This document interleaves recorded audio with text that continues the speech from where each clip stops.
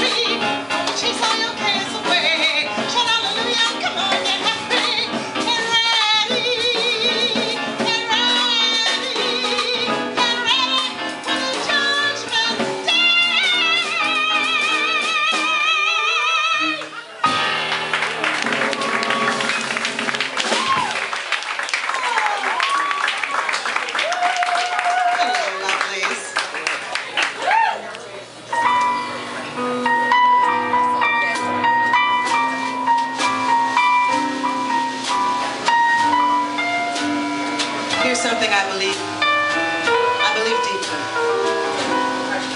Don't know why there's no sun up in the sky. Must be nighttime. Sorry, I couldn't resist. I had to do that. Hi, y'all. Listen, thank you so much for having me here. And the first thing I have to do is answer questions, because I get asked the same questions all the time, so let's get them out of the way. One, my name really is Joy. It is not a stage name. I did not pick it out of a box. I was born-did with it. Because I was born-did Christmas Eve.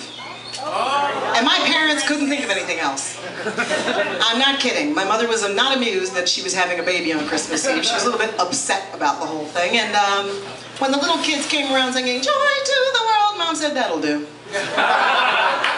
My middle name is Lynn because the lady in the next bed, she named her child Lynn, and Mom said, "That'll do too." I have a wonderful family, some of which is here. Hello, darling. And we have, in my lifetime, I have learned so much. I have this wonderful mother who has taught me so many things, hasn't she? Yes, we'll talk about her as we go along. But one of the things that she cut me a deal when I was a kid, she said, because all I wanted to do after I was born was ride horses. That's all. That's all I wanted to do. Mom said, no, no, no, no, no, no, no. So she forced me to take voice lessons. You have to understand, my mother's idea of roughing it is when room service is late. So she was not having her kids shoveling no horse manure. She was not having that. So anyway, she said, you have to take voice lessons. And I said, no. And she said, all right, here's the deal. For every voice lesson you take, we'll let you take a riding lesson. Hence, my career and a lot of saddle sores. But I started singing. I didn't mind singing because once upon a time, I saw the movie Showboat. You remember the movie Showboat?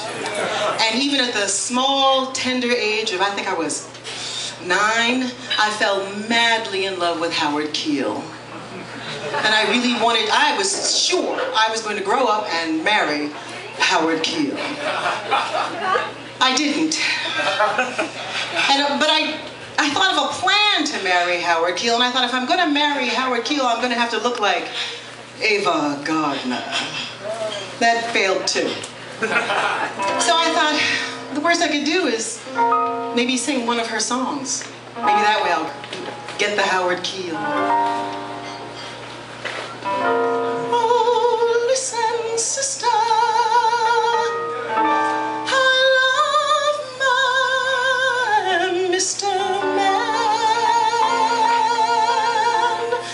though I can't tell you why. There ain't no reason why I should love that man.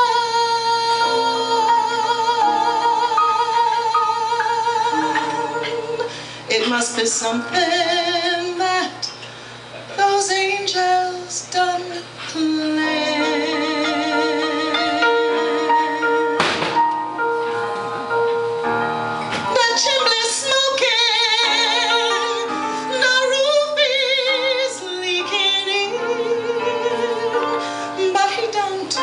Seem to care. He can be happy with just a sip of gin. Oh, I even loves him when his kisses got gin.